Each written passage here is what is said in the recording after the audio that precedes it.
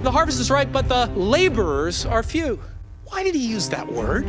God goes to extreme measures to bring the lost to himself. The greatest gift you will ever give this world is your intimacy with God. The Father, Son, and the Holy Spirit are all three inside of me. I've got the power right now. I think what Jesus really wants is people to go. I want to be the answer to Jesus' prayer request. Welcome to the Fuel for the Harvest podcast. When this gospel of the kingdom shall be preached in all the world, then shall the end come.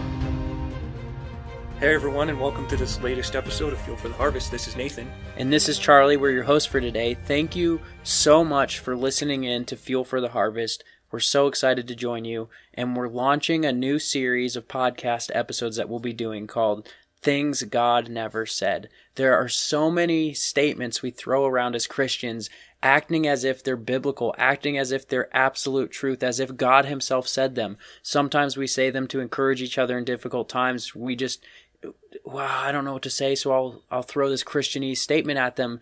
And in reality, they're lies. They're not even true. And so those are the things that we're going to be addressing in this series. Yeah, and some of them are like so crazy that they're almost opposite of the message of Jesus. Like, straight up. We'll talk about some of those a little later. But yeah, we're really excited about this new series, and we're excited that you're here to share it with us. So the one that we're going to talk about today is this number one thing that God never said, and it's what we throw around. It's God will never give you more than you can handle. Maybe you've heard it said. We're going to be Jesus here for a moment. Don't worry, not going to take his place, but you've heard it said. God will never give you more than you can handle. Is that true? And if you're anything like me, your mind is immediately going to that one particular scripture, and I know Charlie has his finger in it right now. But when Charlie said, hey, that's a thing on the list of things God never said, this scripture is what I quoted to him, and he's like, well, I don't know. And here it is, 1 Corinthians chapter 10, verse 13. It says, no temptation has overcome you that is not common to man. God is faithful. And here it is, guys. He will not let you be tempted beyond your ability, but with the temptation, he will also provide the way of escape that you may be able to endure it. It kind of sounds like it. It kind of sounds like it's saying God will never give you more than you can handle. But is that true? Ultimately, our thought? Not really. Not at all. Well, why? I want to come back to this verse in a minute, 1 Corinthians 10, but I'm going to hop over and just look at this other scripture. 2 Corinthians, also written by Paul, chapter 1, verse 8. He says this, we were so utterly burdened beyond our strength that we despaired of life itself. I don't know about you. It kind of sounds like Paul saying, guys, God gave us a crap ton more than we could handle. Did you just say crap on the podcast? We are beyond our strength, despaired of life itself. It is far beyond what we could handle. Now, why would that be the case? If Paul is saying this in this letter, then there's no way in the other letter he's saying God won't give you more than you can handle. Is this a contradiction in the scripture? I don't think so. So what's really going on in this chapter? The context in 1 Corinthians 10, Paul's talking about idolatry and all the sins that reveal idolatry in our hearts, putting other things above God himself and loving them more. And in the midst of that, he's saying, hey, you're going to be tempted to sin. You're going to be tempted to commit idolatry, to love other things more than God himself. But guess what? God is faithful to you, and he will not let you be tempted beyond your ability. Basically saying, you're not going to be tempted beyond your ability to say yes to God first. Right. And just to point it out, there's a really, really significant difference between being tempted, even outside of idolatry. There's a big difference between being tempted with more than we can handle and just the idea that God would never give us more than we can handle. Those are extraordinarily different ideas. Exactly. God gives you the ability by his Spirit to say no to temptation and yes to him.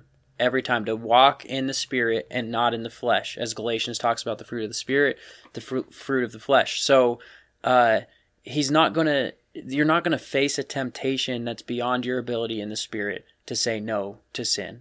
That's not going to happen. But will you in life encounter situations that are beyond your ability? I hope so, actually. Why? Well, James chapter 1 makes it pretty clear. Count it all joy when you encounter trials of various kinds, because you know that the testing of your faith produces steadfastness, and let steadfastness have its full effect, that you may be perfect and complete, lacking in nothing. The fact that we're faced with these extraordinarily difficult situations and tasks actually causes us to drive closer to Jesus, which is painful in the moment, but glorious in the long run. The Lord actually brought James 1 to my mind recently as we were facing a really difficult situation, and a person was coming against us, and it was getting messy.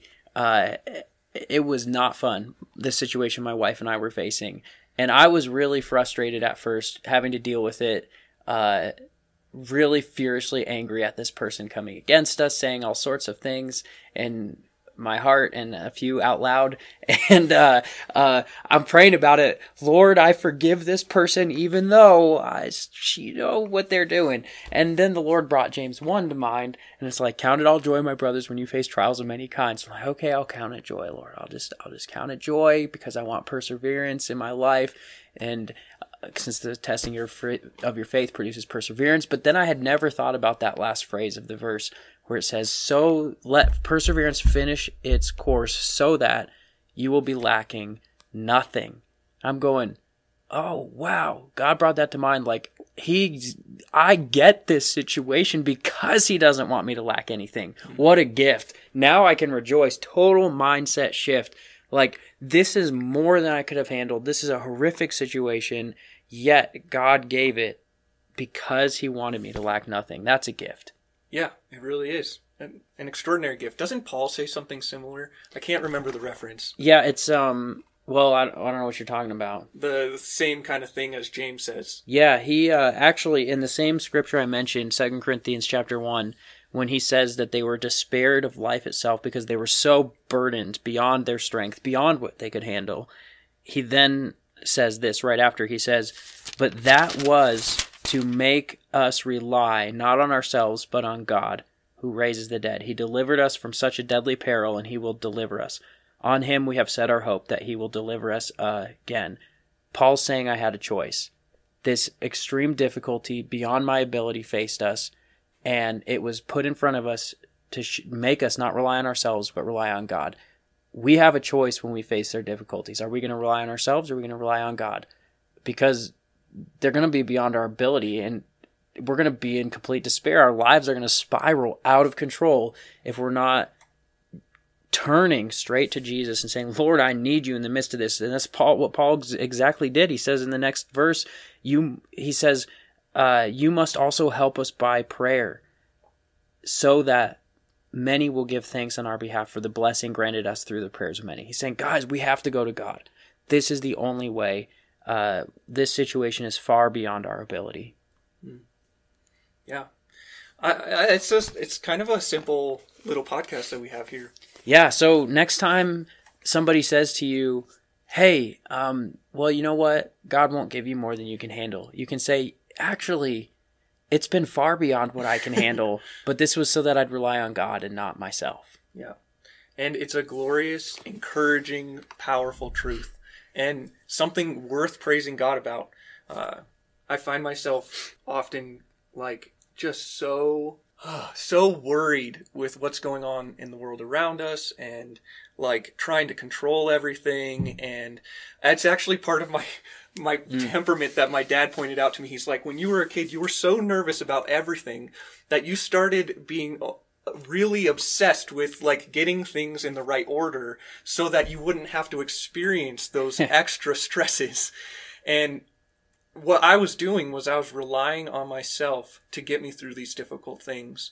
And praise Jesus that that's not my lot in life, that I have to rely on myself to get through these things.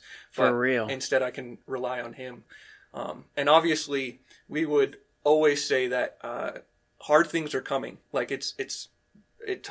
Paul talks about it in Timothy, that if you're going to follow Jesus, you're going to encounter trials. It's something that we can count on. So we would never say that you're not going to encounter trials, but we'd absolutely say that Jesus is right there in the midst of them, up close with you, and praise him for that. Yeah, amen. So, you know what? When you face trials, let your response be prayer and praise, like we saw in those scriptures. Prayer and praise. That's when I started doing that. God brought to mind the scripture. He changed my mind. He changed my perspective. And that's how I could count it joy. Not I could muster it up somehow within myself, but God brought that mindset as I started praying and praising him. So when the difficulty comes, just know, yep, it's far beyond your strength. It's far beyond your ability to handle it. But God's allowing this so that you will rely on him, get up close to him, which he knows is far better for your life anyway. And how can you get there? Prayer and praise in the midst of the difficulty. Well, thanks guys for joining this episode of Fuel for the Harvest. God bless you, and see you next time.